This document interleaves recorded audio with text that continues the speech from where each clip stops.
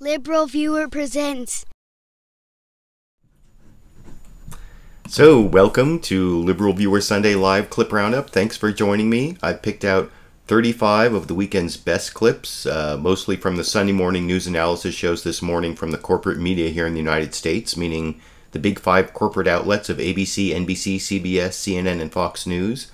Plus, I'll be adding in the usual quasi-news political comedy clips from HBO's Real Time with Bill Maher from last Friday, and I'll also be covering the topics you can see listed down in the video description. And if you're watching this as a recorded show, you should see time indexes down there to skip to the topics that interest you.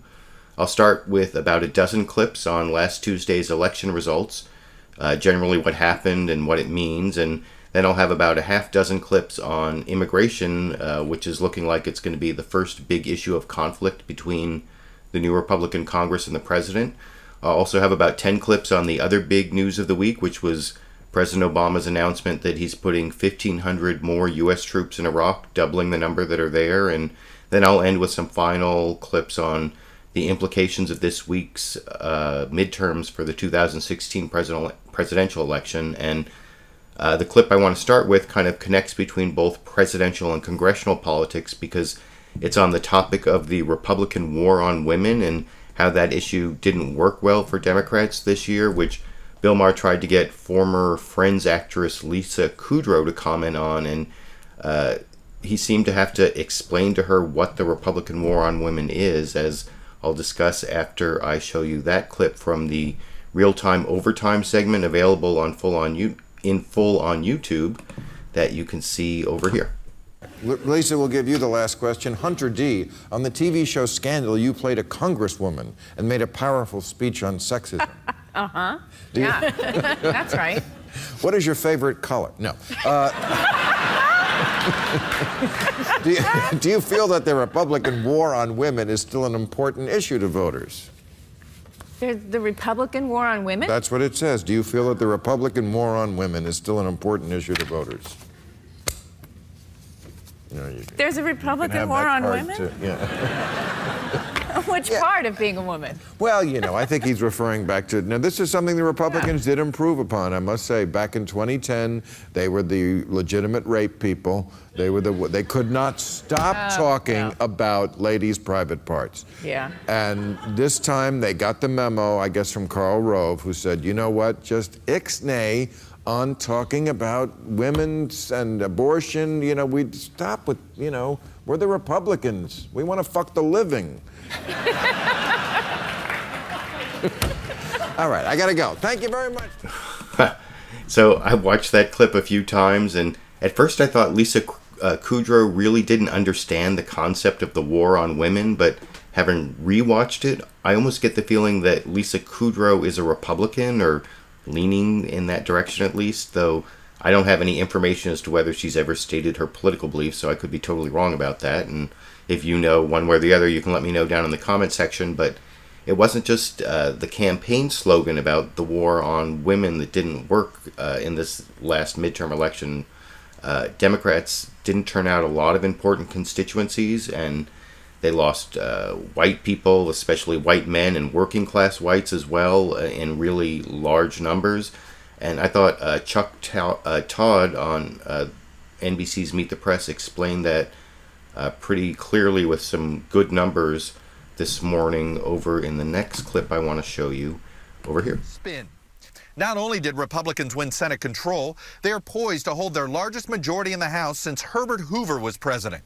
It's a firewall that could take Democrats a decade. You know I won't. How did it happen? In early 2014, Democrats had a game plan to run on a populist economic message. An opportunity for all. Expand opportunity, build new ladders of opportunity. Opportunity is who we are. So join the rest of the country. Say yes. Give America a raise. Instead, while 4 red states approved minimum wage hikes by large margins on Tuesday, Democratic candidates largely abandoned the populist call to arms. They have successfully made this campaign a referendum on President Obama, which I do not believe would be all that important if we as Democrats had done a better job on messaging exactly what the president has done. Senate Democrats also insisted the president delay executive action on immigration to save their red state candidates, particularly in the South. Not only didn't it work, it may have hurt some Democrats in states with large Hispanic populations. In Florida, where Democrat Charlie Crist narrowly lost the governor's race, the Latino electorate dipped from 17% in 2012 to 13% in 2014. And in Colorado, Republican Cory Gardner improved on Republicans' 2010 showing in 20 out of 21 counties that had the largest Hispanic populations.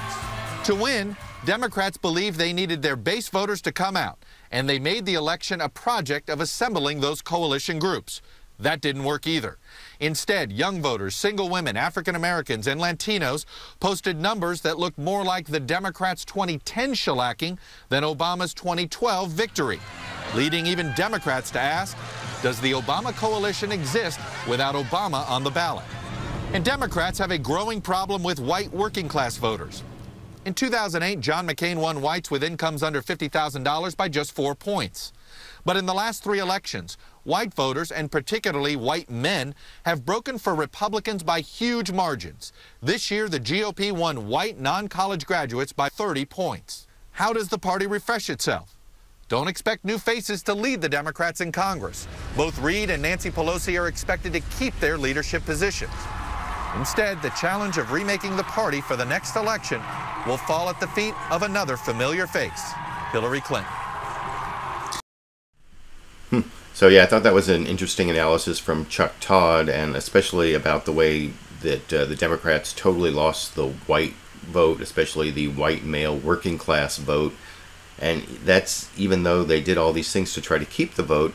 And I mentioned back when President Obama was last considering doing executive action to defer deportations and stop, people who are here, undocumented immigrants, from being sent home if they're otherwise law-abiding and they're, working in our communities. And I said back then that I thought that it was a bad idea for President Obama to put the decision off to try to win these seats because it was going to hurt his turnout with the Latino voters, and that seems to have been borne out by the numbers that you saw in Chuck Todd's report there. And I'm going to get more to the immigration issue later. Like I said, I'm going to have several clips specifically on that and whether President Obama is going to be taking executive action.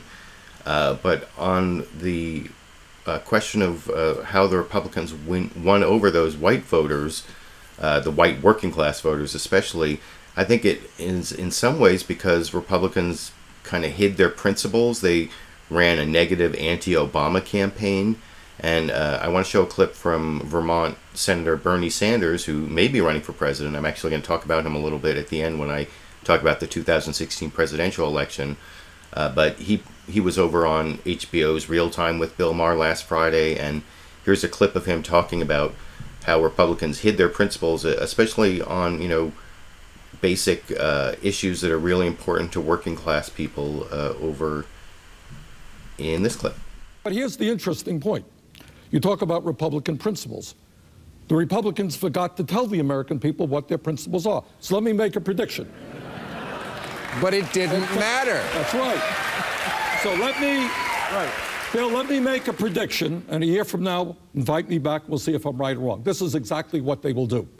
The American people want to expand Social Security. What the Republicans will do is attempt to cut Social Security and Medicare and Medicaid and give huge tax breaks to the wealthy and large corporations. They will do exactly what the American people do not want them to do. You talked about raising the minimum wage. Right. They don't believe in that. They want to do away with the concept of the minimum wage so people will work for $5 or $4 an hour. So I think that is true, that by running this anti-Obama campaign, the Republicans didn't have to run positively on much of anything. And so they got to hide some of their principles that aren't very helpful for the working class people that they overwhelmingly won, according to those numbers you saw before. And one of the interesting things about that is that it's not just the Republicans who didn't have a message, it was also the Democrats who didn't have a great message in this election. Like I said, they didn't stand up for their principles on immigration, and they didn't stand up for a lot of principles. And the person who I thought put it best was another person from Vermont, former Vermont Governor Howard Dean, who also led the Democratic Party for a while after his failed run for the presidency. And I thought he kind of described how the Democrats did not have principles to run on in this last election either over here. You got to do the 50-state strategy again. The president has been brilliant at the 50-state strategy, but not so. The DNC hasn't been able to pull that back together again for a variety of reasons, not all having to do with the DNC. The biggest problem, Jim Clyburn was the most right person in that lead-up. It was message. Sure, it was an off year, and we can make all these excuses. Right. But the fact is, we have never been able to, and even through the days of the 50-state strategy and, you know, taking over the House, the Senate, and the President in 4 years when I was running the DNC, I could never get the Washington Democrats to stay on message. The Republican message was, we're not Obama. No substance whatsoever, we're not Obama. What was the Democrats' message? Oh, well, we're really not either. You cannot win if you are afraid. Yeah, I mean, is that it felt like it. Yeah. Where the hell is the Democratic Party? So, you got to stand for something if you want to win. Dan Ball.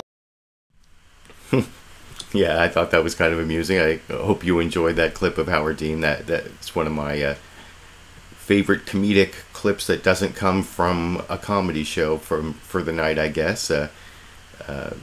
Howard Dean kind of disqualified himself from being a presidential candidate because he did kind of a funny voice at a campaign speech. What was it, New Hampshire? I can't remember. It was some primary loss, either Iowa, New Hampshire, somewhere in there. And he did his whole yeehaw speech, and I guess he's still doing the funny voices anyway, and I kind of enjoyed that funny voice. So you can let me know if you enjoyed it. And I also want to show a clip from Bill Maher's monologue, a real comedy clip, where he also talked about how some of the Democratic principles won in the midterm elections, even though the candidates didn't win. You know, like the minimum wage was on the ballot in several states and won everywhere it was on the ballot. And you can see Bill Maher kind of making fun of that and some of the drug issues that were on the ballot, marijuana legalization, and something happened in California that he doesn't really refer to that I'll talk about after I show you that clip here. And I tell you, what's so frustrating for liberals is that everywhere where there were specific issues on the ballots, like minimum wage, like gun control, all these things that liberals wanted, they won overwhelmingly, and then the people voted for the very representatives who are going to block them. They voted to legalize pot in Washington, D.C., which gives me a great idea for Michelle Obama's garden.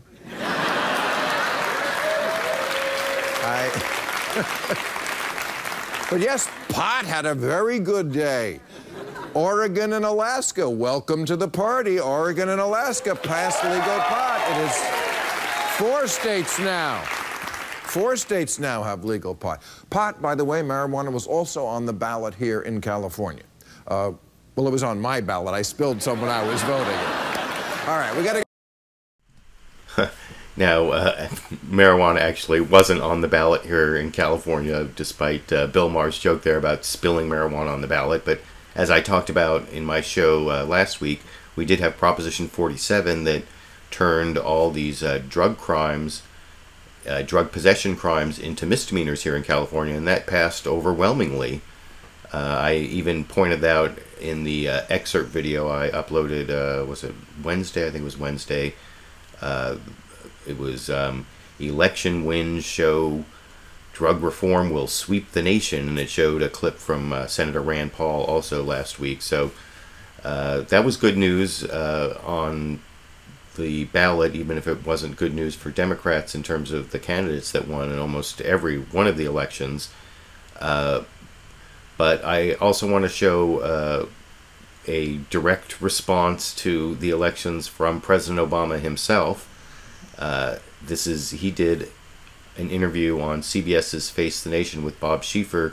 This was the 60th anniversary of Face the Nation, so they had an interview both with President Barack Obama, which I took a few clips from, and with George W. Bush, which I hope you all appreciate that I decided not to take any clips from George W. Bush, former president. But here's President Obama, and he's actually taking responsibility for the election loss, despite you'll see some questions on Fox News based on the idea that he won't take responsibility. And I didn't take a whole bunch of clips of Republicans and especially right-wing pundits claiming, Obama isn't listening. But here you can see Obama say that he got beat and he takes responsibility as head of the party in answer to a question from Bob Schieffer on CBS's Face the Nation this morning over here. Foreign policy, but I also want to ask you about what happened on Tuesday. We got beat. Yeah. Harry Truman once famously said, if you want a friend in Washington, get a dog. And I thought of that when I heard the Chief of Staff of the Democratic leader of the Senate, Harry Reid, say, and this is his quote, the president's approval rating is basically 40%. What else more is there to say? He's basically saying it was your fault. Do you feel it was your fault? Well, look, another saying Harry Truman's was, the buck stops with me. The buck stops right here at my desk. And so whenever, as the head of the party, it doesn't do well, I've got to take responsibility for it. The message that I took from this election, and we've seen this in a number of elections, successive elections, is people want to see this city work. And they feel as if it's not working. The economy has improved significantly. There's no doubt about it. We had a jobs report for October that showed that once again over 200,000 jobs created. We've now created more than 10 million. The unemployment rates come down faster than we could have anticipated. Just to give you some perspective, Bob, we've created more jobs in the United States than every other advanced economy combined since I came into office. And so we're making progress, but people still feel like their wages haven't gone up, their incomes haven't gone up. It's still hard to save for retirement, still hard to send a kid to college. And then they see Washington gridlocked and they're frustrated. And they know one person in Washington, and that's the President of the United States. So I've got to make this city work better for them.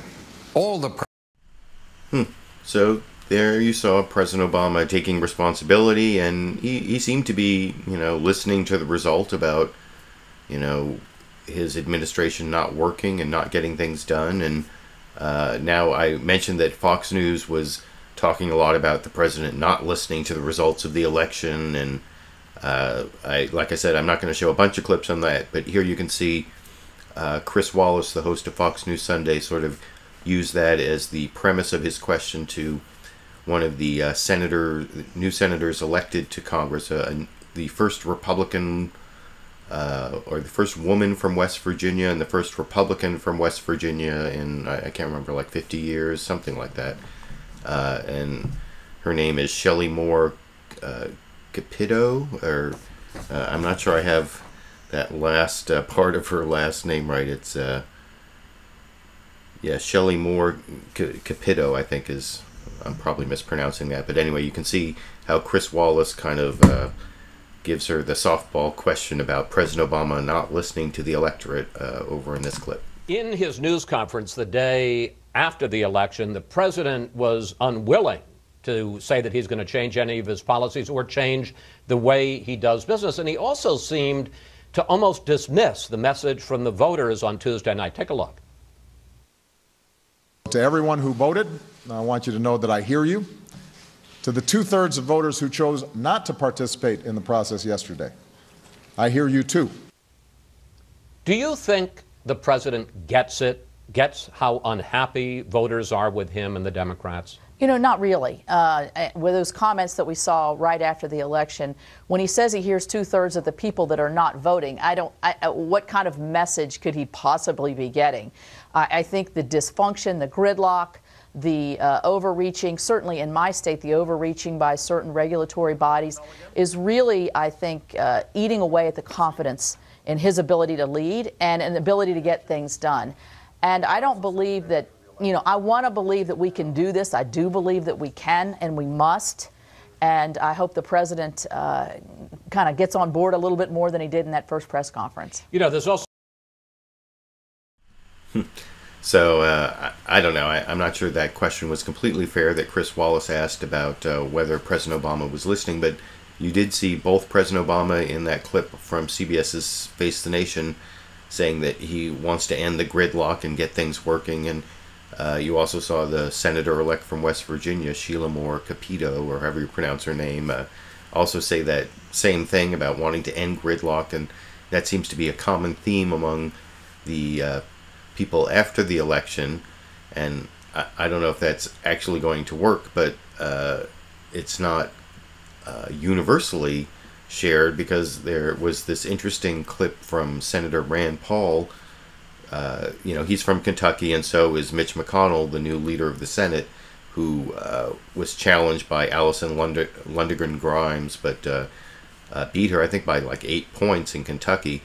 And on the night of Mitch McConnell's victory, Senator Rand Paul talked about not really ending gridlock, but sending bill after bill to President Obama in a way that until he wearies of all these Republican bills. And you can actually see over, let's see, this next clip is from CNN's State of the Union. Candy Crowley asks Senator John Thune from South Dakota, who about whether this is actually going to happen, that what Senator Rand Paul was talking about, and so you can see that not everyone is necessarily interested in ending gridlock, with the introductory clip from Senator Rand Paul that Candy Crowley uses to talk to Senator John Thune over in this clip. Let me start with the elections and with you, Senator Thune. Elections have consequences. You all had a terrific election. You are going to be in the majority on the Senate side, already in the majority on the House side. I want to let you hear something that Senator Rand Paul, a very visible member of your Republican caucus, said on the night that Mitch McConnell won his election about what's ahead. It will be 2 long years till we get to replace this president. Until then, we can and we will send him legislation.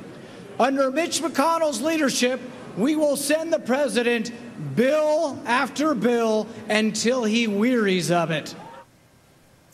Senator Thune, is that the plan for the Republican leadership, is to just keep sending the president bills? He didn't say it, but the implication was bills that he probably won't sign. Candy, the plan is to try and get the Senate opened up and working again and have some votes. You know, the House has sent almost 400 pieces of legislation to the Senate that have been collecting dust on Senator Reid's desk, and 40 of those deal with jobs and the economy, which is where we think the focus ought to be. And so I guess what I would argue is that we can do big things in a time of divided government. That's been true in the past. Social Security reform, tax reform, welfare reform, balanced budgets. There have been lots of examples where you have Democrats and Republicans, a Democrat in the White House or Republican in some cases, working with the other party in Congress to do some big things. And that would be my goal and my objective. We will be sending legislation to the president. Can you name me something big that you think you can do? Well, I'd love to see us do something in the area of tax reform. I'd love to see us do something in the area, I think initially, at least coming out of the gate, things on jobs, trade policy, energy policy. Energy gives us a very competitive edge. It's very important to the economy. And that's something I think that the president, I hope, would sign into law. We know that to get anything done, we have to get a presidential signature, but we've got to get the Senate and the House moving again and actually producing legislation that we can send to the president. So it's good to see at least one Republican try to repudiate what Senator Rand Paul said there about sending bill after bill until President Obama wearies of them. And it looks like there are at least some Republicans who don't want there to be an increase in the Tea Party influence on the Republican Party. And one of the big Tea Party members in Congress, or from the Tea Party caucus, Michele Bachmann, is actually leaving Congress, and she was also over on CNN's State of the Union I want to show a quick clip where Candy Crowley asked if the Tea Party influence would be increased or decreased in the upcoming Congress. And, of course, Michele Bachmann said it's going to increase, although I think she did like a mistaken double negative where she said people don't misunderstand what the Tea Party is for, when she meant to say that they do misunderstand. I'm not sure. From the context, I think she did misstate it over in this clip. I'm going to give you the last word here, because do you think there will be more Tea Party influence on John Boehner or less coming up? Well, I think we saw a lot of influence this Tuesday at the polls. It was really the energy of fiscal sanity. That's what the Tea Party is. It's malign, and people don't misunderstand what it is, but it's really about bringing fiscal sanity. That was the message of Tuesday, and that's a united message, both in the House now and in the Senate. I got to leave it there.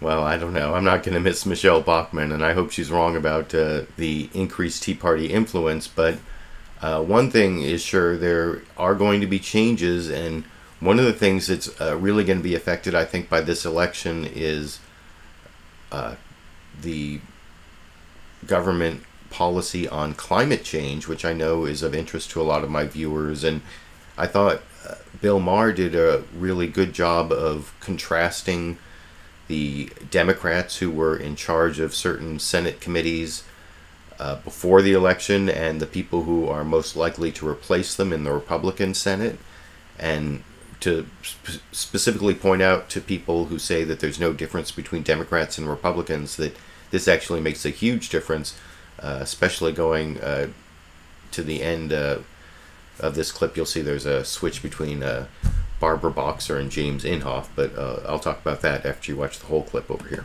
And for those people who say it doesn't matter who you elect, I want to show you a few quotes here. These are people who either lost or were in office or didn't win.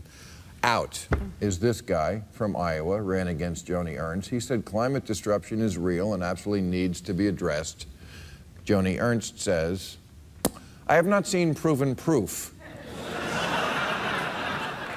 Because she's an idiotic idiot.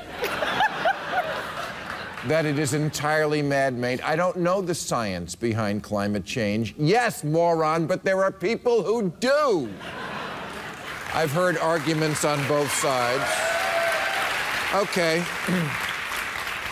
Colorado, Mark Udall, out. He said Colorado's persistent droughts, excessive mega fires, and destructive floods show why Congress needs to act ASAP. The idiot who took his place, I don't think he could say yes or no. Okay, moving on. Alaska, Mark Begich, out. Urgent, he called climate change. This fuckhead said the jury is still out on climate change. No, it's not. Harry Reid, of course, out as majority leader. Harry said we should be facing the reality of climate change. Climate change is here. Mitch McConnell, of course, the king of coal, denying global warming is why he gets paid. He says, for everyone who thinks it's warming, I can find someone who thinks it isn't. Yes, the lobbyists you have drinks with, you chinless fuck. And here's Barbara Boxer was heading the committee about the environment, right? She said man-made climate change is a planetary emergency and one of the most important challenges facing humankind. And of course, now the guy taking over, James Inhofe, the worst. God's still up there, he says. The arrogance of people to think that we human beings would be able to change what he is doing in the climate. Oof, wow. See, I love that. He's mad. We shouldn't be mad. He's mad that we're even bringing this up because God's still up there. I thought my viewers would particularly enjoy that fairly long clip from HBO's Real Time with Bill Maher, not just because of the climate change part, but because of the theist view of climate change, that we shouldn't be interfering with God's plan by worrying about climate change. That's like the worst of the Republican beliefs on climate change. And, you know, later in the show, in a clip I didn't take, Senator Bernie Sanders was asked by Bill Maher if, you know, the people who are the climate deniers, if they actually believe that stuff, like what Inhofe said, Senator Jim Inhofe said, or whether they're just like cynically doing it because of their donors. And he actually said that he thought Senator Jim Inhofe is a nice man, and he really believes what he believes. I mean, of course, Senator Bernie Sanders doesn't agree with any of that stuff on climate change. But then there are others who are just like bought out. So it's like there was some great line from Bill Maher that I should have taken as a clip possibly, but it was like, so it's a coalition of the greedy, cynical, and the truly stupid, with I guess Senator Jim Inhofe being the truly stupid in that equation. But sorry I didn't get you that clip, but I described it to you. And then the other issue that I guess the new Republican-led Congress is going to focus on, apparently, is Obamacare, as you might expect. And I want to show one clip on that. This is from over on NBC's Meet the Press. Chuck Todd had one of the new senators on, Mike Rounds. I think he's from, is he from South Dakota? I think he's from South Dakota. One of the Dakotas, anyway, I think. And Chuck Todd asked him, after he was talking about looking at every section of Obamacare, if that was going to be the big priority of the Republican Senate, was repealing Obamacare, which of course won't work because it has to be signed by Obama, and Obama's not going to sign a repeal of Obamacare, right? And anyway, here's how Chuck Todd confronted the Senator-elect Mike Rounds on that issue over here. Getting results means you go back in and you take apart Obamacare or the Affordable Care Act section by section. You pass the Keystone XL pipeline, get energy production started again, and get our grain back onto those rail cars that right now can't get to market because of the glut of oil that's coming through on the rail lines. So dismantling health care is a priority? You don't think that's going to add to the dysfunction of Congress, though? I think there are bits and pieces of it you start out with section by section, and you do it in such a fashion that you pick those items which have to be fixed. You start out, look, there's a section in it, the Independent Payment Advisory Board, which needs to be eliminated, in my opinion. And I think most people out there would agree with that. The medical devices taxes that are there right now has to be taken apart. So I think there are pieces in there which Republicans and Democrats alike recognize have got to be fixed. But it's even more than that. It's the fact that Republicans have to set the agenda, and we have to execute. We have to tell people what our overall plan is. Let's actually get a budget. And let's pass a budget every single year, and let's do it on time. Let's make government functional once again. That's what the American people are expecting. They want us to go in and to do our jobs. And the message that I think a lot of us have is we didn't come there to sit on our butts. We came there to get the job done. Congresswoman. So, yeah, it sounds like there actually is some priority to repeal parts of Obamacare. And then the other clip on the Obamacare issue I want to show you real quick is there was other interesting news that if there hadn't been a big election this week might have been bigger news, that the Supreme Court has agreed to take up this new challenge to Obamacare about the funding of the state, people who sign up for Obamacare in states where there aren't state exchanges. There's sort of like this typo in the law, I guess, is the way at least the people on the pro-Obamacare side call it a typo anyway, where it says that you can only get subsidies if you're, one of the great things about Obamacare is that for people making up to like 150% or like well into like $40,000 a year or even above that, you can get some subsidy to help pay for your health insurance. And the law says you get that when you sign up through a state exchange.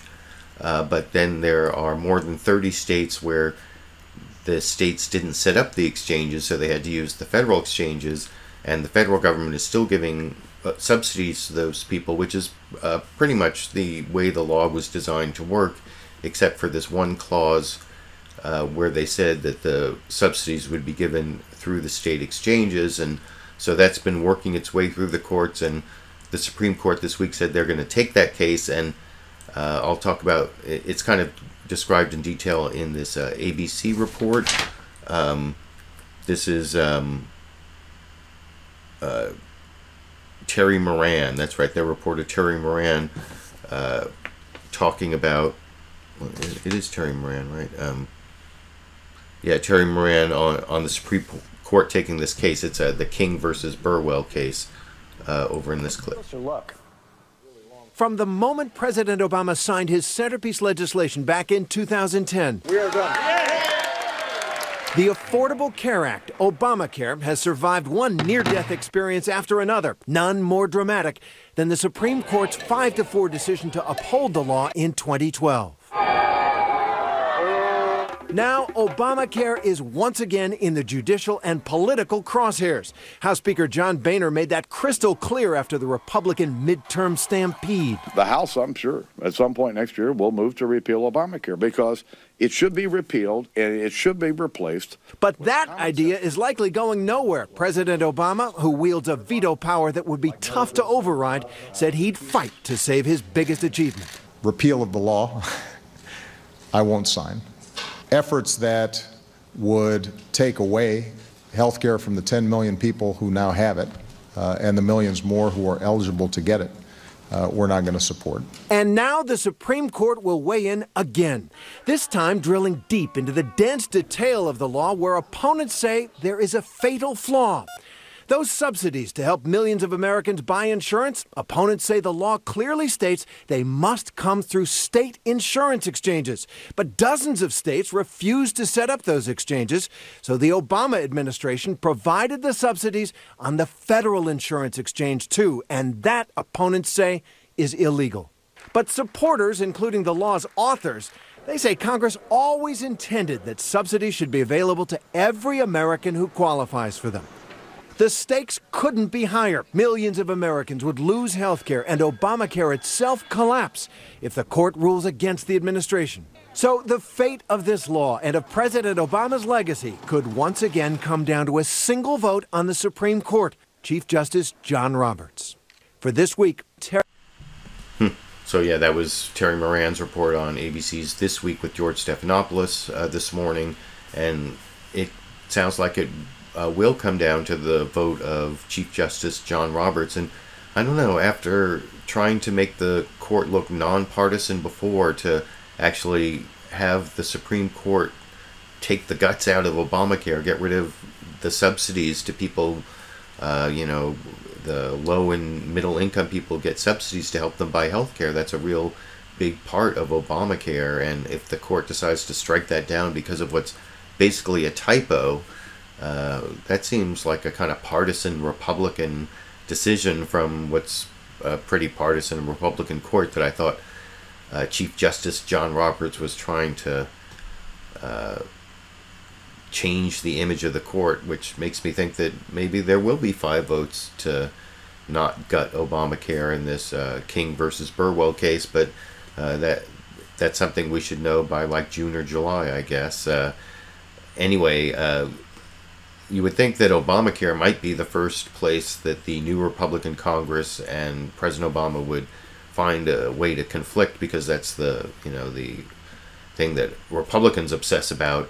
But actually, it sounds like what might be the first point of conflict is whether President Obama grants deferred action to undocumented immigrants. If you've been watching my show, I guess this is my 81st week in a row, pretty much, with a couple weeks off over the last almost 2 years now.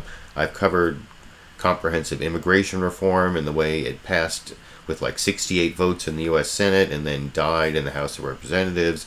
And President Obama promised actually to do some sort of executive action to stop the deportation of people who have families here and, are part of our communities. And so he was going to do it many months ago, and then promised to do it after the election to, help those Democratic senators who didn't win anyway. And it was a big mistake, I think. And it looks like it's going to be a big point of contention. And I'll discuss that after I show you the ABC report from their reporter Jonathan Karl on This Week with George Stephanopoulos this morning, talking about how it's a rocky start for the Obama administration on immigration, over in this clip. Already broken bread with congressional leaders, but he is off to a rocky start with the Republicans.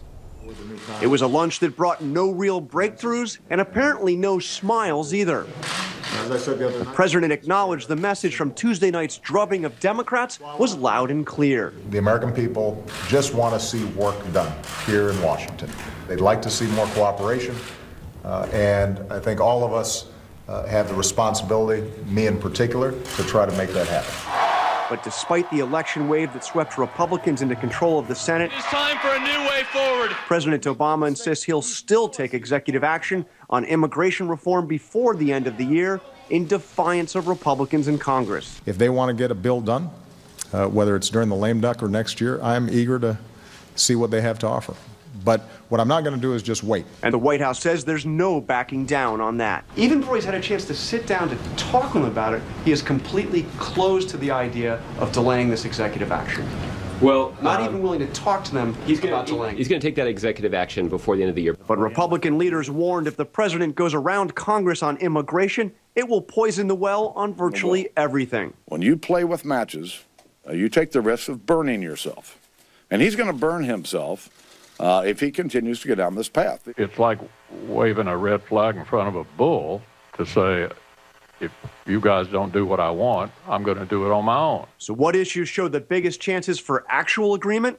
There are bipartisan calls for action on trade, corporate tax reform, infrastructure spending, and the Keystone Pipeline. And despite their track record, President Obama and Republicans showed some signs they may be ready to turn the page. Just because you have divided government, it doesn't mean you don't accomplish anything. I would enjoy having some Kentucky bourbon with Mitch McConnell. So I think we can have a productive relationship. For Democrats, Tuesday. I noticed Jonathan Karl there on ABC's This Week, and the list of things he had that there had been called for bipartisan work on. He didn't mention criminal justice reform and drug law reform, even though if you watched my show last week, I had a good clip from Senator Rand Paul actually calling for bipartisan work on that. So I don't know why everything Jonathan Karl listed there, I think if you go back and look at that last clip, they were all like corporate stuff, things that help corporations, which I guess that is kind of the place where the Democrats and Republicans can find common ground to work on things in the upcoming Congress. But you heard that Republicans have threatened that it's going to poison the well and be a red flag and all this stuff if President Obama fulfills his promise of finally deferring action on the undocumented immigrants and letting people, who are, otherwise law-abiding and living here with families. Basically the millions of people who would get deferred action are people who are parents of U.S. citizens or otherwise family members of U.S. citizens, and people who, don't have criminal records. And there are millions of people like that. And they're, I think in a clip I'm not going to show, one person pointed out that like 1,000 people are getting deported every day in the United States. And I was glad to see that when President Obama did his interview with Bob Schieffer over on CBS's Face of the Nation, he did not back down. He is going to take this action before the end of the year, according to his answer, despite, the threats from Republicans. He, has a good rationale of how if, they want to react to his action, then all they have to do is pass legislation that solves the problem, and it will totally nullify what he does. And anyway, you can see President Obama explain it over in this clip. Talk about immigration. You have said you're going to change immigration policy with an executive order by the end of the year. Republicans said, don't do it.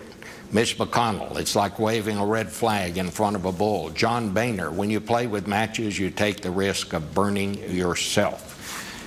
Why not give them a chance to see what they can do on that and then take the executive order? Number one, everybody agrees the immigration system's broken. And we've been talking about it for years now in terms of fixing it. We need to be able to secure our border. We need to make a legal immigration system that is more efficient, and we need to make sure that the millions of people who are here, many who've been here for a decade or more, and have American kids, and for all practical purposes are part of our community, that they pay a fine, they pay any penalties, they learn English, they get to the back of the line, but they have a capacity to legalize themselves here, because we don't have the capacity to deport 11 million people. Everybody agrees on that.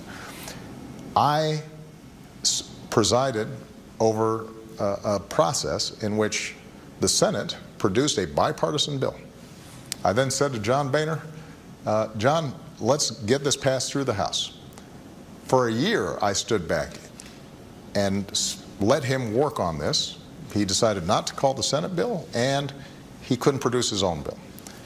And I told him at the time, John, if you don't do it, I've got legal authority to make improvements on the system. I'd prefer and still prefer to see it done through Congress, but every day that I wait, we're misallocating resources, we're deporting people that shouldn't be deported, we're not deporting folks that are dangerous and need to be deported. So John, I'm going to give you some time, but if you can't get it done before the end of the year, I'm going to have to take the steps that I can to improve the system. So are you saying here today their time is run out? What I'm saying to them, actually their time hasn't run out. I'm going to do what I can do through executive action. It's not going to be everything that needs to get done. And it'll take time to put that in place. And in the interim, the minute they pass a bill that addresses the problems with immigration reform, I will sign it, and it supersedes whatever actions I take, and I'm encouraging them to do so. On parallel track, we're going to be implementing an executive action, but if in fact a bill gets passed, nobody's going to be happier than me to sign it, because that means it will be permanent rather than temporary. So they have the ability, the authority, the control to supersede anything I do through my executive authority by simply carrying out their functions over there. And if in fact it's true that they want to pass a bill, they've got good ideas, nobody's stopping them, and the minute they do it, and the minute I sign that bill, then what I've done goes away. So I hope that's true. I hope President Obama takes executive action. You know, like I said, I've been working on this issue locally. In California, we passed the Trust Act that says that when undocumented immigrants come in contact with local law enforcement, if they don't have serious crimes on their record, they can't be turned over to immigration authorities. And that's really important because we have so many undocumented immigrants living in our communities. We don't want them to fear contact with the local police, or that makes us all less safe because victims of crime and even witnesses to crime won't talk to the police, and that leaves dangerous people on the street. When these undocumented immigrants, they have families, they live in our communities, and I've seen really sad stories of people getting deported for, you know, nothing, even in my local area here. So I hope what President Obama said is true, and he actually does go ahead with this. Though I want to show over on this is from Fox News Sunday. They had on Republican Senator John Barrasso, and he was still being really threatening, saying that if President Obama does it, it's kind of like throwing a hand grenade into the Republican Senate, I guess. Or, well, you can see what he said over in this clip. Vietnam. Okay, let's talk about the lunch, which you both attended on Friday. Senator Barrasso, how heated was the discussion about the president taking executive action to defer deportations of millions of people in this country illegally? And will that really, as some Republican leaders are suggesting, hurt cooperation on every issue? Well, I believe it will hurt cooperation on every issue, Chris. What the president does over the next 2 months is really going to set the tone for the next 2 years in Washington. You know, nobody ran for office and won a Senate race based on the president having more executive authority to take executive actions on amnesty or on health care or any other of those issues. The American people want us to work together to find solutions. So I think it'd be like the president pulling the pin out of the hand grenade and throwing it in as we're trying to actually work together. I'm hoping that cooler heads at the White House can prevail upon the president to say, look, if you want to have a good, constructive final 2 years of your presidency, don't do this now. Wait until the new Congress is sworn in. Let them come together and do the sort of things that Senator-elect Gardner was talking about in terms of working together to find some solutions on immigration. Now, of course, that's Senator John Barrasso, from a Republican from Wyoming. I don't know how much he has to worry about the Latino vote, but he talked about the senator-elect from Colorado, Cory Gardner, who was on a couple different shows, and he was not as harsh at all when it came to whether President Obama should be punished for taking this executive action. He did say he wanted President Obama to work with the Congress, but he didn't say, you know, these incendiary things like throw a grenade, or even that there would be any kind of retribution from the Republican Senate, because I think he has to worry about the Latino vote a lot more. And I want to show first, this is a little more ambiguous answer from Senator-elect Cory Gardner from Colorado. He was on ABC's This Week with George Stephanopoulos, and George Stephanopoulos asked him about this issue over in this clip. And we saw the president, we know there's going to be a showdown coming on immigration as well. The president reiterating that he's prepared to go it alone to provide more protections for undocumented immigrants now in the country. What does that mean for cooperation, and how will Republicans in the Senate and the House respond?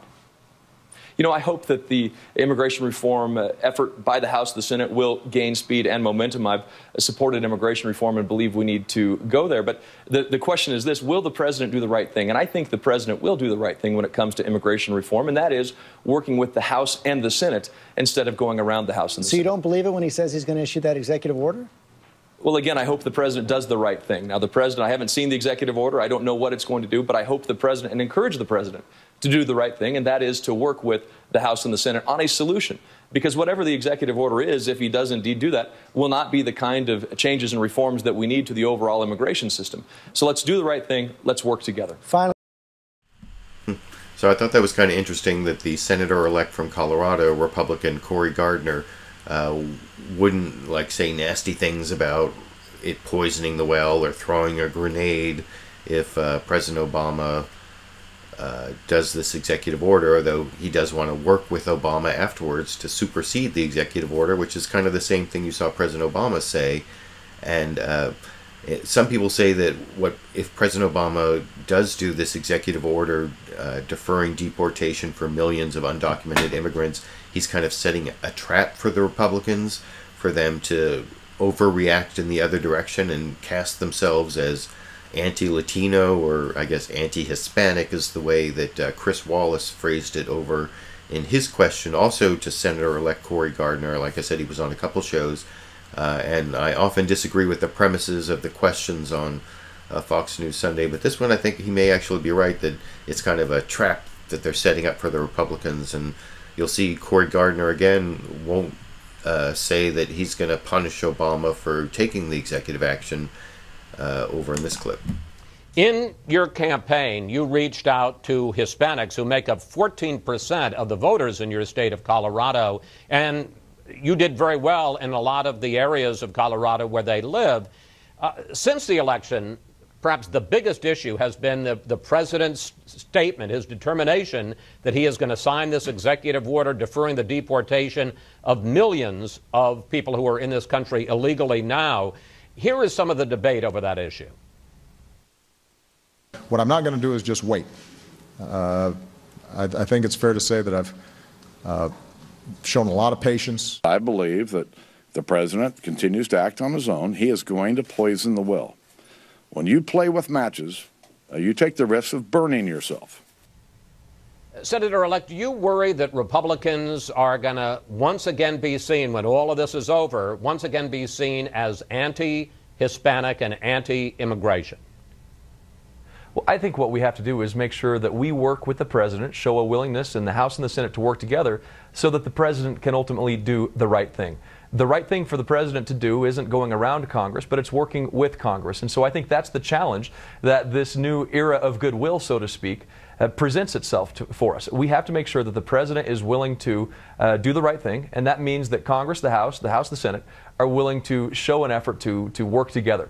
I think ultimately that's how we have immigration reform, and we have to continue our outreach efforts in every community in our country, in every community in states like Colorado, to make sure that they have the confidence that we're going to look out for them and be a strong voice for them, regardless of where they are from. But what's going to happen when the president, and he says he's going to do it sometime before the end of the year, signs this executive order, goes around Congress?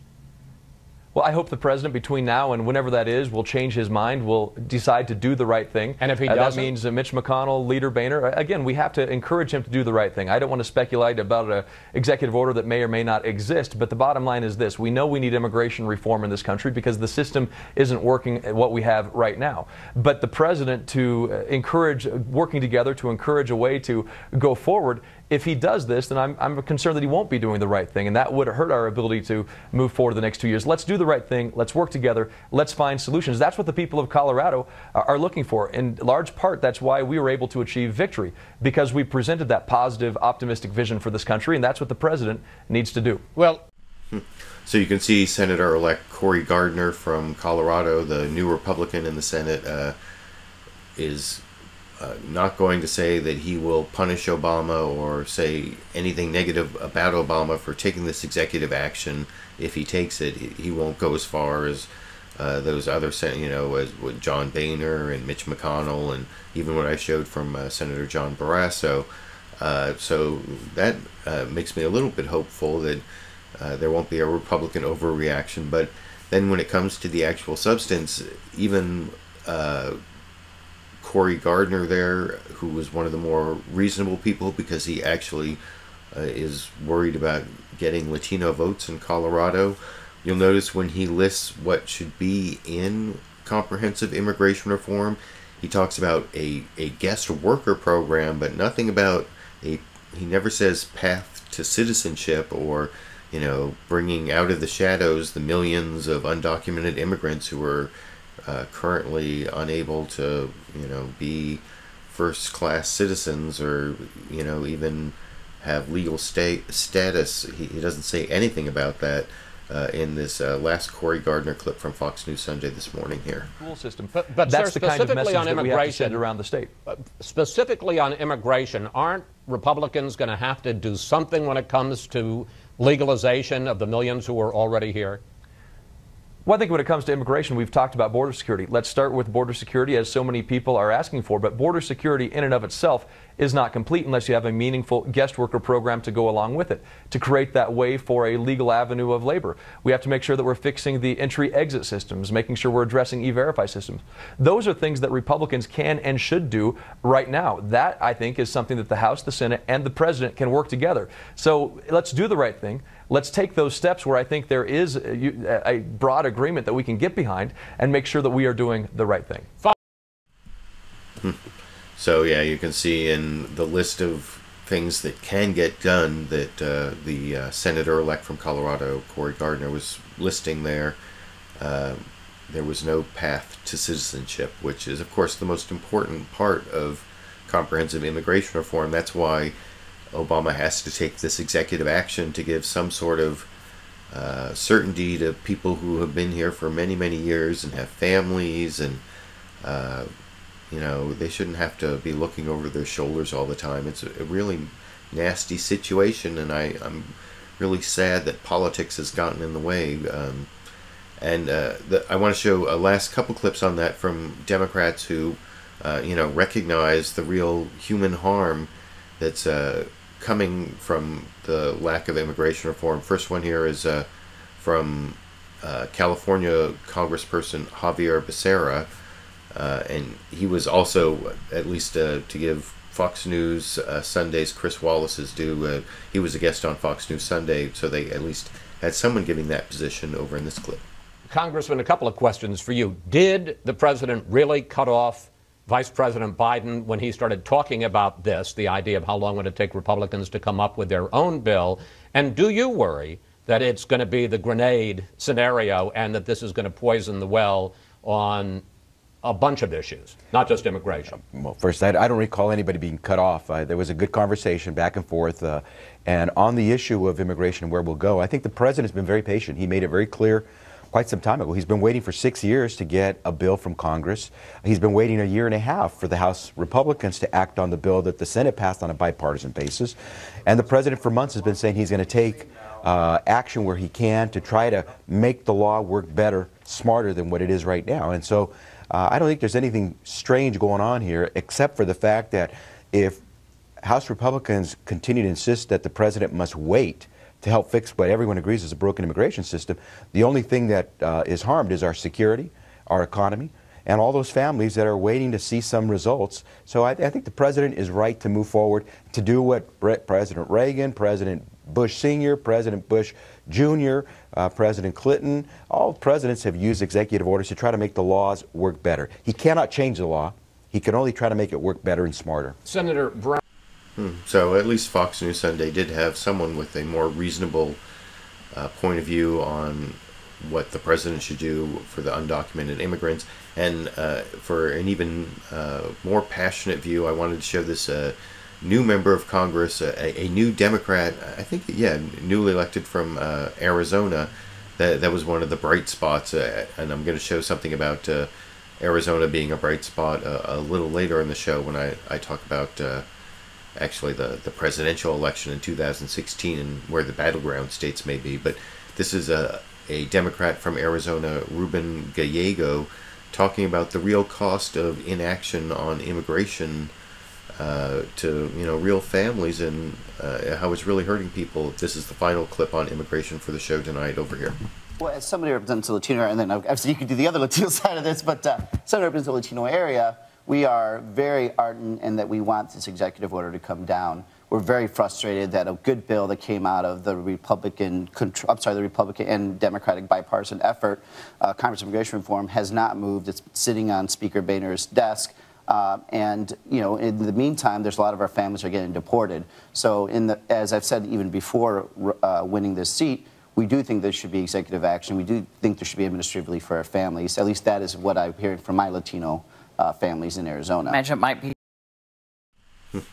And I've heard that from a lot of families in my local area. I work with a lot of immigrants' rights groups, and I have seen the real harm it does to families when the main breadwinner for the family gets picked up for littering or whatever, or I've even heard that in the Sacramento area, the California Highway Patrol hangs out around like these Mexican restaurants and pulls people over for like sometimes even bogus DUIs. I mean, that's kind of the rumor I've heard. I don't know what's behind that, but it's just like really nasty that people can come in contact with local law enforcement who have been here for a decade or more and have families and are parents of U.S. citizen children. It makes those kids potentially homeless and can mess up. There's a specific local case. Maybe I'll put a link down in the video description if you're watching this as a recorded show.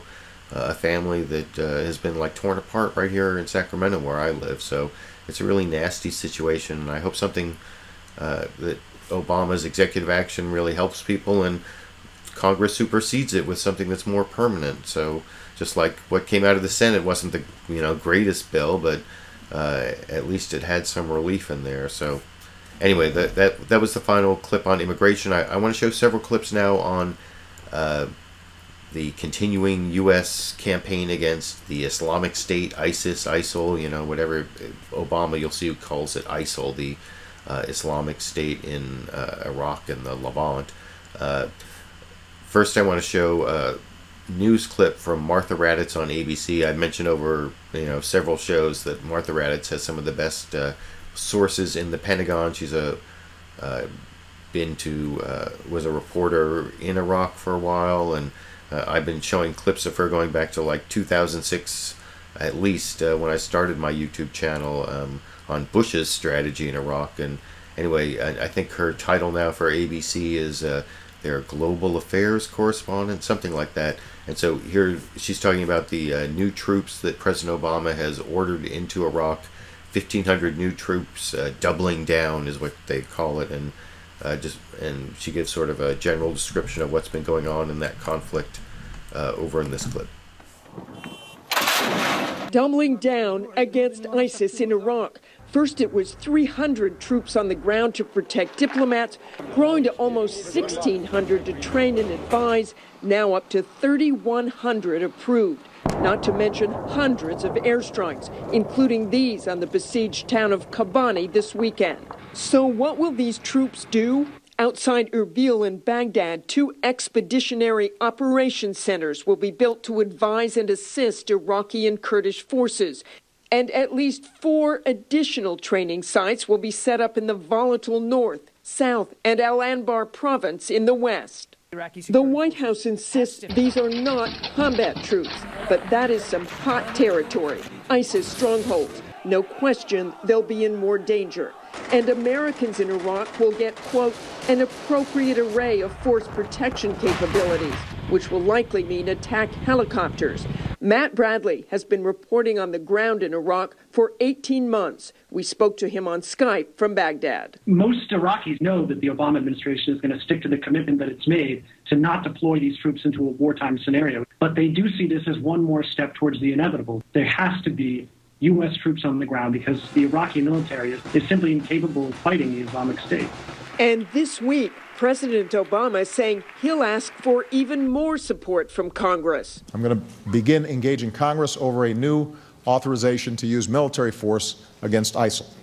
And when one of the most powerful voices in the newly elected Republican Senate says things like this, we need to understand that the president is the commander-in-chief, and that role, I do not believe, should be impinged upon by the Congress. the president just might get his wish. For This Week, Martha Raddatz, ABC. So, yeah, you can see from the end of that clip of Martha Raddatz's report that in addition to sending these additional 1,500 troops into Iraq, it sounds like President Obama may go to the Congress to get authorization, even from the lame duck Congress, before the new Congress comes in January. I don't know, maybe he'll do the immigration thing and then switch it around and get congressional authorization with Republican support on U.S. troops in Iraq, and he's trying to get a new authorization that that would supersede the ones he's using from 2002 and 2003, the authorization for use of force in Afghanistan, and then Bush's authorization in Iraq. And I want to show a few clips of President Obama talking about use of force in Iraq from his interview with Bob Schieffer on Face the Nation this morning. First about doubling the forces there, and then about the effect on U.S. policy with Iran, and then there's this third clip about U.S. policy towards Syria and Bashar al-Assad. But here's the first clip on doubling down and President Obama's fairly long explanation of why he's sending in more troops over on Face the Nation this morning here. I want to start with your decision to basically double the size of the American force in Iraq, bring it up to about 3,000. When you ordered the airstrikes 3 months ago, you didn't seem to think that was going to be necessary. What is this signal, that what we've done so far hasn't worked? No, actually, what it signals is a new phase. First of all, let's be clear. ISIL is a threat not only to Iraq, but also the region, and ultimately, over the long term, could be a threat to the United States. This is an extreme group of the sort we haven't seen before, but it also combines terrorist tactics with on-the-ground capabilities, in part because they incorporated a lot of Saddam Hussein's old military commanders. And this is a threat that we are committed not only to degrade, but ultimately destroy. It's going to take some time. What we knew was that phase one was getting an Iraqi government that was inclusive and credible, and we now have done that. And so now what we've done is, rather than just try to halt ISIL's momentum, we're now in a position to start going on some offense. The airstrikes have been very effective in degrading ISIL's capabilities and slowing the advance that they were making. Now what we need is ground troops, Iraqi ground troops, that can start pushing them back. Will these Americans be going into battle with them? No. So what hasn't changed is our troops are not engaged in combat. Essentially what we're doing is we're taking 4 training centers with coalition members that allow us to bring in Iraqi recruits, some of the Sunni tribes that are still resisting ISIL, giving them proper training, proper equipment, helping them with strategy, helping them with logistics. We will provide them close air support once they are prepared to start going on the offense against ISIL. But what we will not be doing is having our troops do the fighting. What we learned from the previous engagement in Iraq is that our military is always the best. We can always knock back any threat. But then when we leave, that threat comes back. Should we expect that?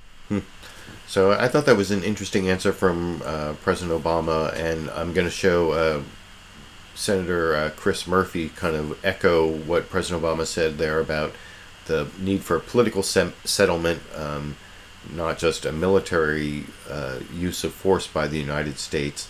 But before I get to those clips, and then there'll be some Republicans who disagree and agree, but first I want to show, like I said, 2 more clips from that interview with President Obama.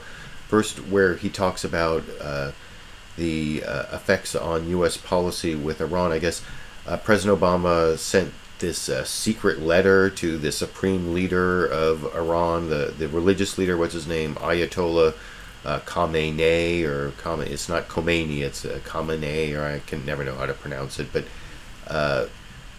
Bob Schieffer asked President Obama about that in his interview on CBS's Face the Nation, and he got this long answer that talked about U.S. nuclear talks with Iran that are supposed to be up, I think it's November 24th, they're supposed to reach some agreement, and he also talked about common interests with Iran, fighting ISIS, but then also why we can't be true allies, and I'll talk about all of those a little more after I show you that clip here.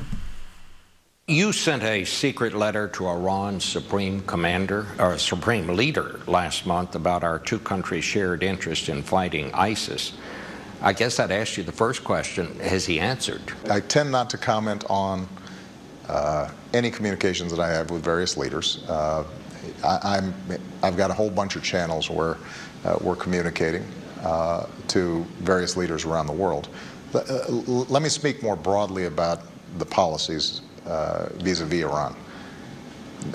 We have 2 big interests in Iran that are short-term, and then we've got a long-term interest. Our number 1 priority with respect to Iran is making sure they don't get a nuclear weapon.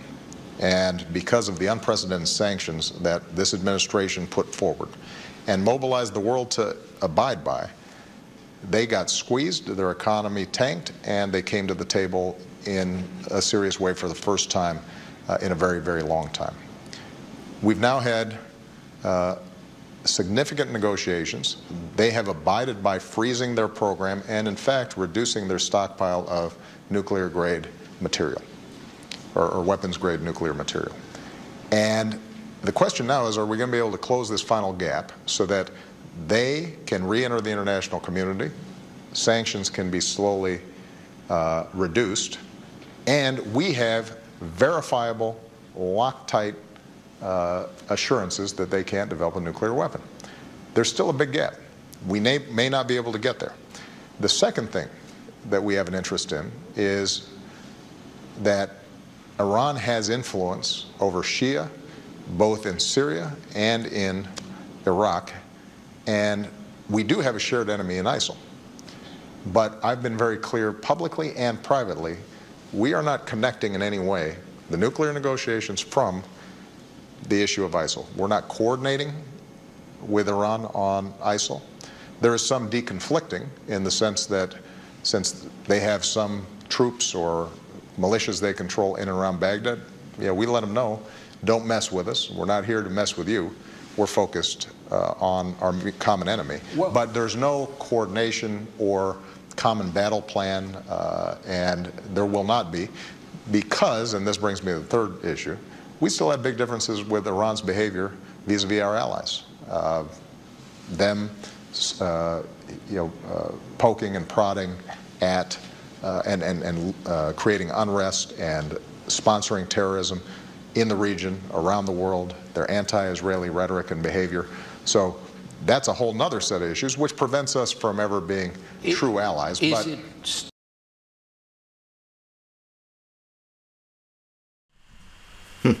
So yeah, I thought that was a really interesting explanation of Obama's plans for U.S. policy with Iran, not just in terms of the fight against ISIS, but also the nuclear program and also the long-term conflicts we have with the leadership in Iran.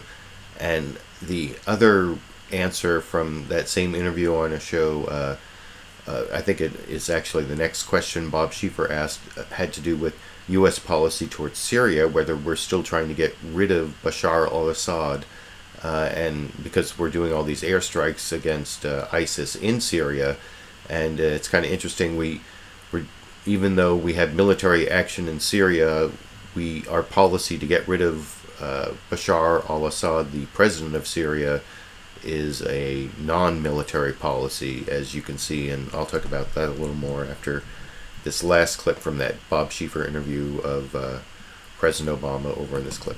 True allies, Is it still our policy that we want President Assad of Syria to go? It is still our policy, and it's an almost absolute certainty that he has lost legitimacy with such a large portion of the country by dropping barrel bombs and killing children and destroying villages that were defenseless, that he can't regain the kind of legitimacy that would stitch that country back together again.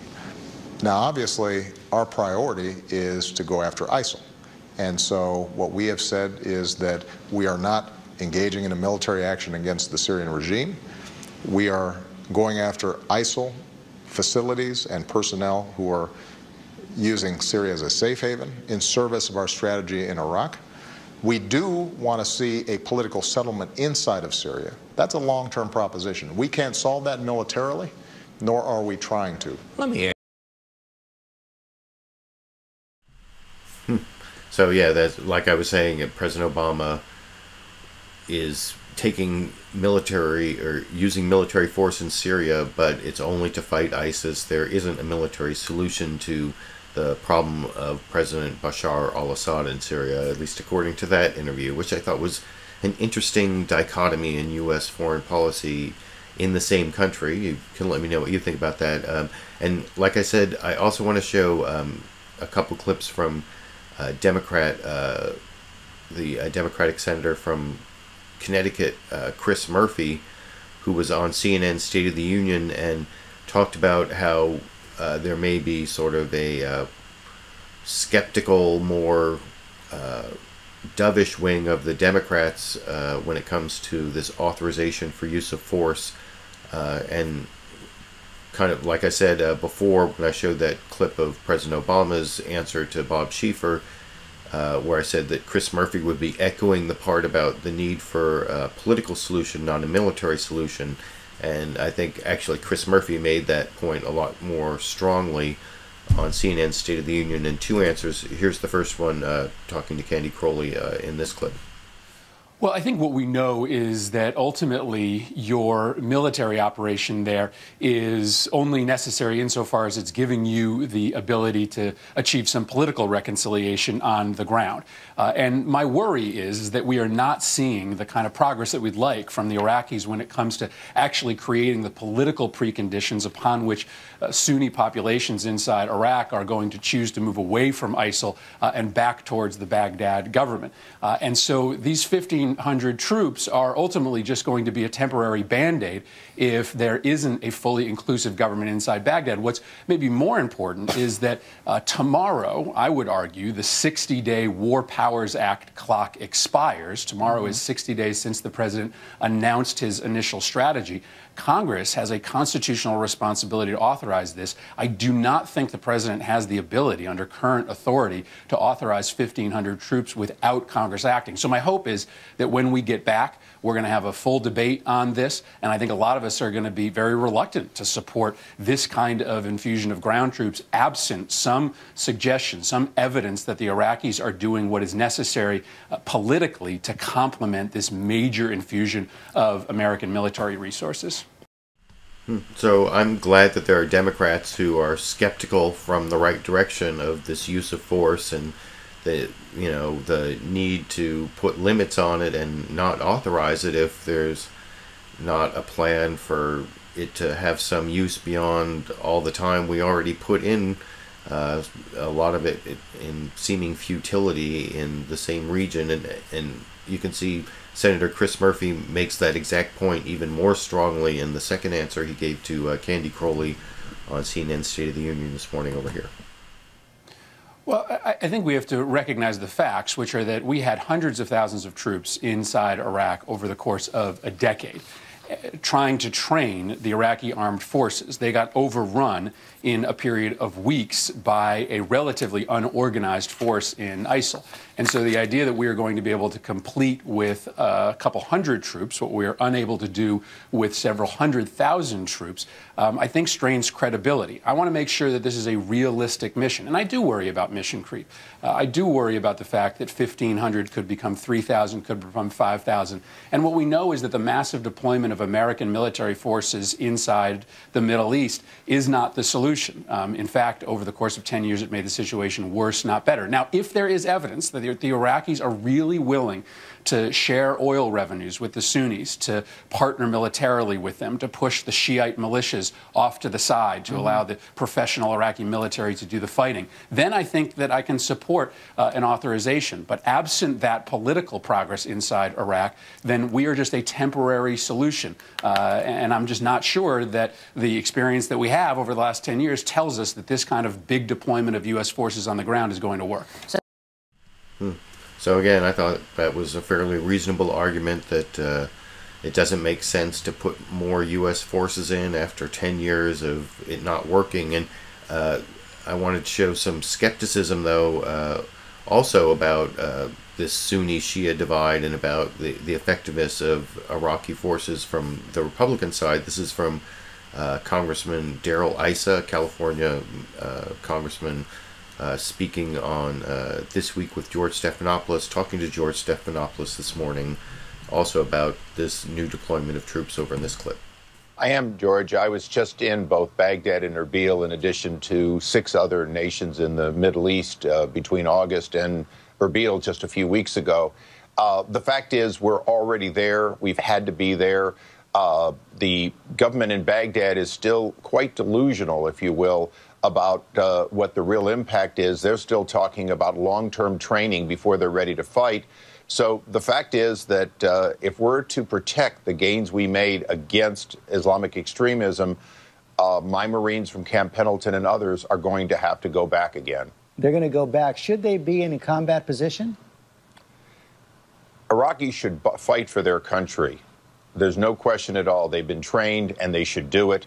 The fact is the Kurds are willing to do it. I have no doubt whatsoever that the Kurds will fight, and all they need is our air support and our technical know-how, and they will do it. When it comes to the Sunni-Shia divide that the Maliki government created, it makes it very, very hard to put together the kind of military units that they should have. That remains to be seen of whether or not the substantial portion of that 800,000 people we trained are willing to fight. The fact is, by the time they started fleeing, we were down to 250,000. And when I met with the government, they said, well, we have about 8,000 who will fight. I think they have to do better. Let me. So that was kind of weird that Congressman Darrell Issa at the end there said that he just came back from Iraq and the Iraqi army is down to 8,000 troops. That's weird that it came down that far from the numbers he was saying before, like 250,000 and 800,000 at one point, supposedly. So I don't know what that's all about, but I also want to show this next clip.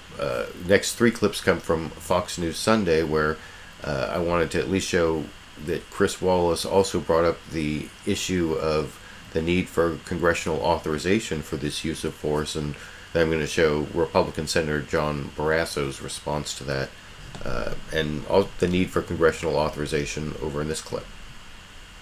The White House lunch. I want to ask you about the president's decision on Friday to send 1,500 more U.S. troops to Iraq, almost doubling our deployment there. Senator Barrasso, you're on the Foreign Relations Committee. A couple of questions. One, are you going to vote for the $5.6 billion in extra money the president wants? And secondly, How do you feel about this slow motion, bit by bit escalation of our footprint in Iraq? Yeah, we're going to look at specifically how he wants the money spent, but it's right that the president does come to Congress for an authorization of the use of military force. I support that. I think Congress ought to be involved in those discussions. You do get concerned about a mission creep. I think they've been doing a good job in terms of trying to degrade, but they have a long way to go in terms of destroying ISIS and trying to secure Iraq. There's still big problems in Syria, and we just discussed all of this with General Austin on Friday at the White House, as well as the Secretary of Defense.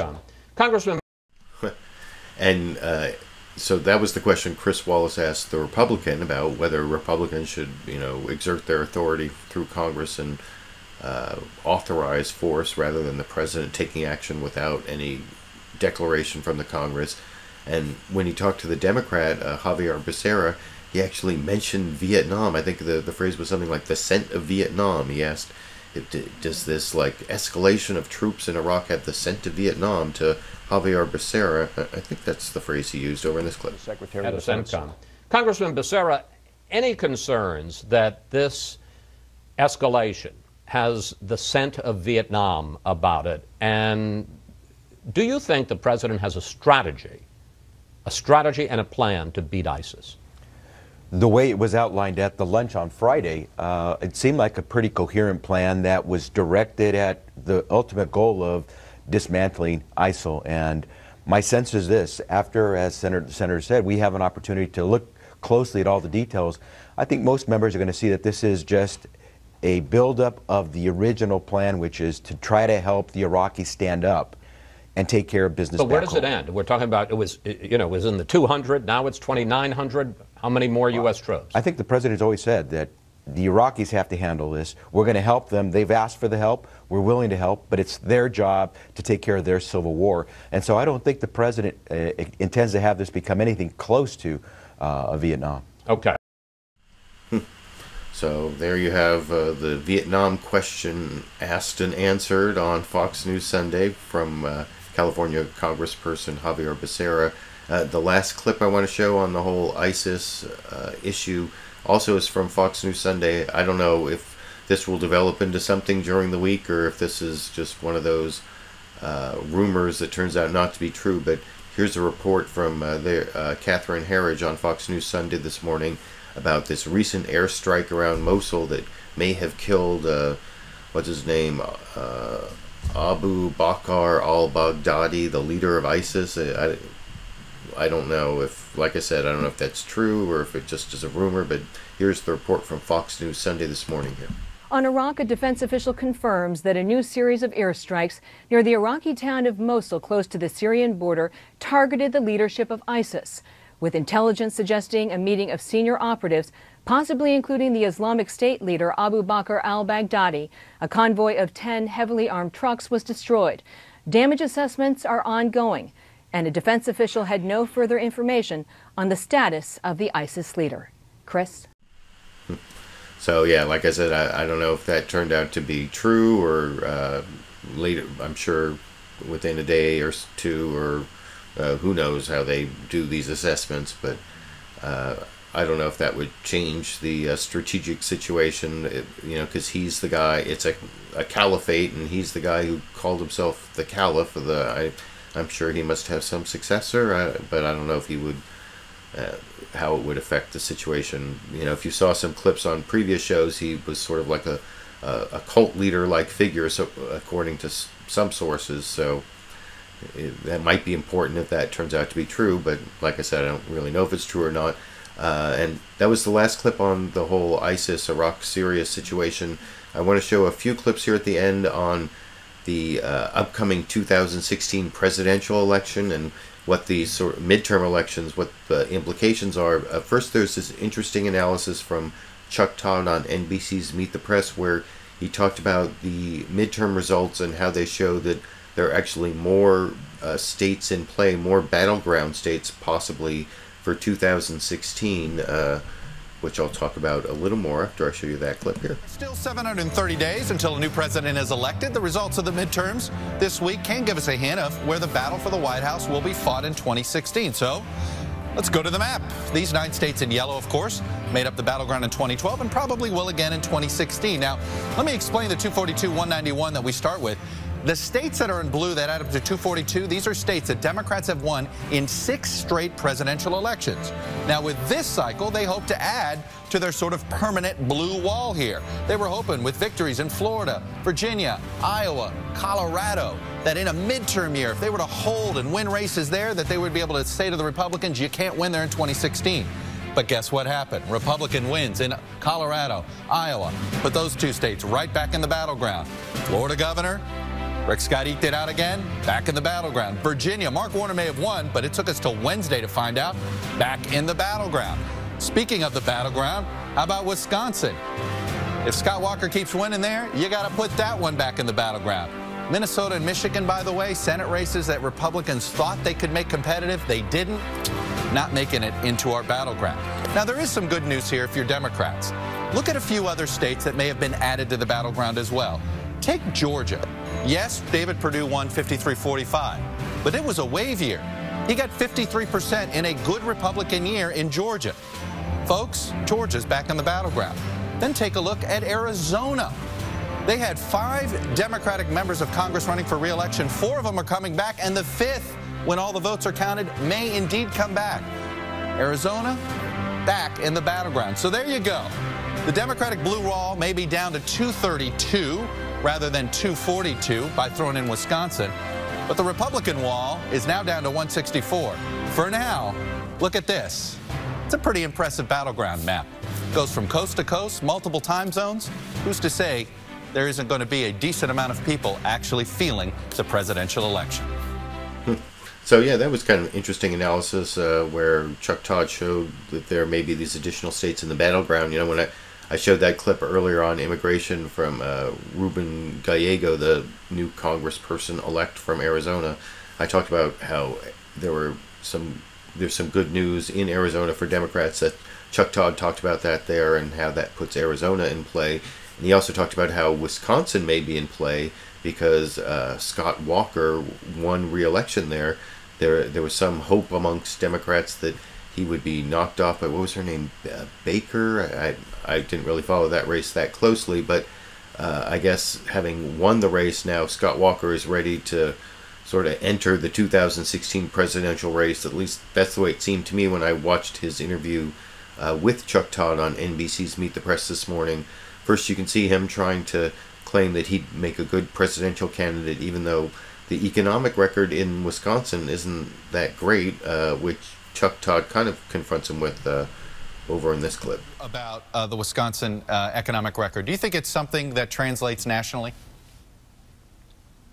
Oh, I think in our case, certainly we had a little bit of a slowdown early on with the protests, but in the last year, we saw the best, from September to September, the best private sector job growth we'd seen in more than a decade. Our unemployment rate's down to from 9.2% in 2010 down to 5.5%. And I think if you lower taxes, ease regulations, and put the power back in the hands of the people to create jobs, you can do just that, and you can do it all across the country. But I got to show you, compared to the national average, when it comes to wage growth, it's below the national average. Wisconsin is. When it comes to job growth, it's below the national average. And your tax cut policy has created a larger deficit, $1.8 billion deficit hole that you're going to have to plug next year. And part of it is because revenues, state revenues, didn't come in as expected. Is it possible that the idea of cutting taxes as a way to create jobs and stimulate the economy just isn't working in Wisconsin? No, that's just the opposite. The reason revenues are down is because we cut withholding. Withholding at the state and the federal level is where the government takes more of your money than you actually owe them and holds on to them without giving you interest. We cut that in April, so we anticipated that reduction in revenue because we gave the hardworking taxpayers more money back.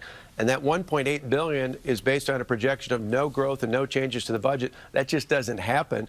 In our case, if we have the average of the last 5 years revenue growth, we actually have the next budget starting with more than $500 million in surplus. So the simple answer is you compare us to Illinois, where they raise taxes, we lower taxes by $2 billion in property and income, and we have a much, much lower unemployment rate and a much better economy than they do. Thank God they elected Bruce Browner, because they'll help turn things around down there just like we have in Wisconsin. Now, one.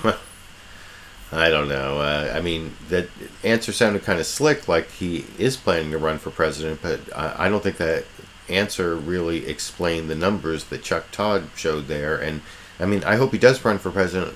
It would be great if he were nominated. I think it would really energize labor and the union base of the Democratic Party, especially because of what he's done with public sector unions, which Chuck Todd actually asked him about, and you can see how he tried to sort of minimize what he's done over in this clip. Having to do with the collective bargaining issue in Wisconsin.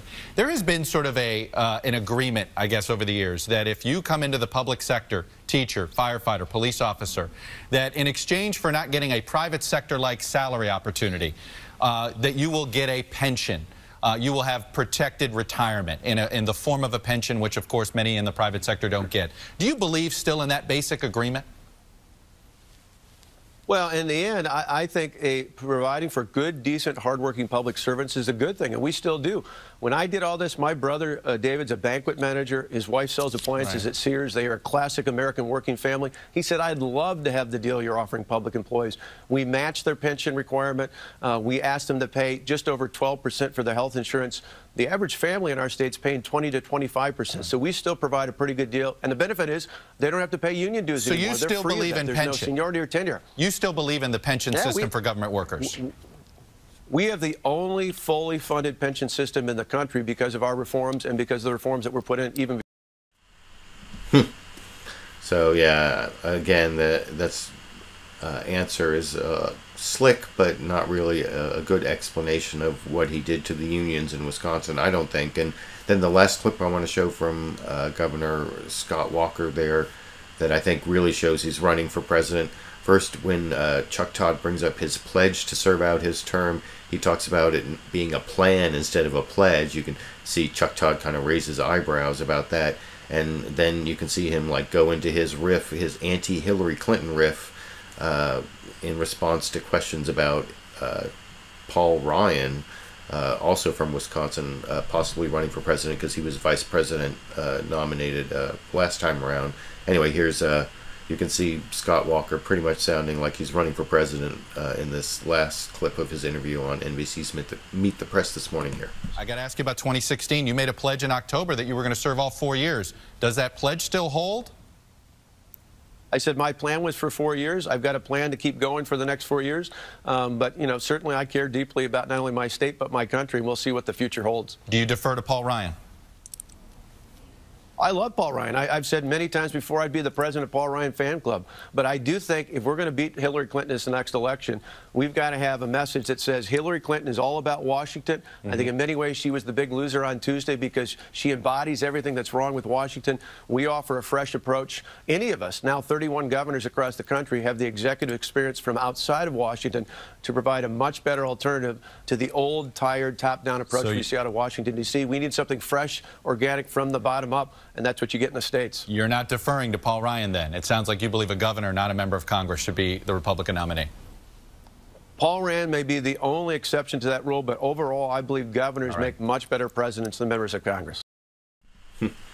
So you tell me, do you think Scott Walker's running for president? It sounded pretty clear to me, especially from that answer, but from all three clips I showed of him that he is starting his 2016 presidential run right now. And he's gearing up to run against Hillary Clinton. I guess she's the presumptive Democratic nominee, even though she hasn't announced. One person who might challenge her, I guess, is Senator Bernie Sanders from Vermont. I showed a clip of him earlier, and I want to end with him giving some good progressive rhetoric on the effect of billionaires on our political system. You know, I just did a LiberalViewer First Wednesday live Q&A last Wednesday where I talked about campaign finance and my views on putting limits on certain things in Citizens United, which aren't mainstream liberal views, I guess, or depends on how you define liberal, I guess. But anyway, here's Bernie Sanders. I agree with about half of what he says in terms of Citizens United and the effect of billionaires, and I agree with billionaires and the need for public financing, but not so much the Citizens United and one other part, which I'll talk about after I show you that last clip for the show tonight here. The essence of the problem is not that California is a big state and Vermont's a small state. The essence of the political crisis in America is that you have billionaires making huge campaign contributions, having a Congress working for them and not for ordinary people. So what you really need to do is overturn this disastrous Citizens United Supreme Court decision. Right. And which, Bernie, you can't do because the Senate is full of people who represent crows. All right. Well, there are ways to get around that. But the other thing you have to do is move to public funding of elections. All right. So if I run against you, I don't have any more money than you. Of course, public funding of elections doesn't necessarily mean if I run against you, I don't have any more money than you. It's more about making sure that people have a floor, because one thing I've talked about that not everyone agrees with, I guess, is that the candidate with the most money isn't necessarily the one that wins, as long as every candidate has a certain floor, a minimum amount of money, and a minimum amount of airtime through public financing. You don't have to worry about who has the most money, as long as you have enough money to get your message out there. And that can also, especially with the internet and small donations, Obama showed that you can raise a lot of money.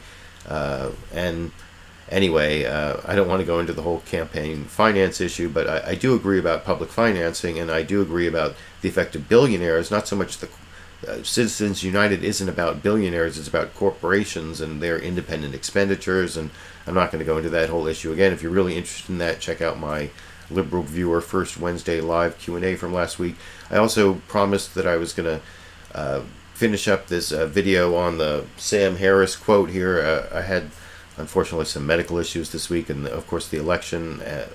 I even did some stuff volunteering for the Democratic Party as a election attorney, or like in case there were any problems with the voters at the polling places, although I didn't end up having to do anything, but I was on call and did a little training on that, so I got a little behind, but that should be finished soon. And also, if you're watching this as a recorded show, if you look up, oh no, that way, up in this corner there should be a little place where you can help sponsor this channel, so I don't have to put commercials every 15 minutes in these shows. It will still be every half hour this week, because I did get some more donations to the Support Liberal Viewer link there that's also on my channel page. I really have to finish up the show. I've been reading your comments along the way. I appreciate the 90 or 100 of you who have been watching most of the time. I saw you've been arguing with each other. There was even some talk about trolls. Someone even asked, I tried to reply to a comment asking if I would ban trolls. And if you look over on my Liberal Viewer channel page, where you can also do that Support Liberal Viewer donate button, there's also, if you click on About there, I tell you the rules that I use to ban people, and nothing I've seen in the comment section rises to the level of violating my pretty liberal free speech rules on my channel. So sorry, I'm not going to be banning people, although I agree when I try to read through the comment section, it's very difficult to see what's going on. So I wish it weren't so hard. I wish I could read the comments and get a little live discussion going, but I've actually been doing the show for longer than I expected, and I need to finish up. It's over an hour and 40 minutes at this point, so thanks for joining me. I'll be doing the show again next week at 6:30 p.m. Pacific Time. Liberal Viewer Sunday live clip roundup. I don't know what the topics will be, but I hope you enjoyed the clips I picked out on the topics of the week for what the corporate media here in the United States thought was important. I picked out what I thought were the best clips, and I guess I'll be seeing you all around the internet.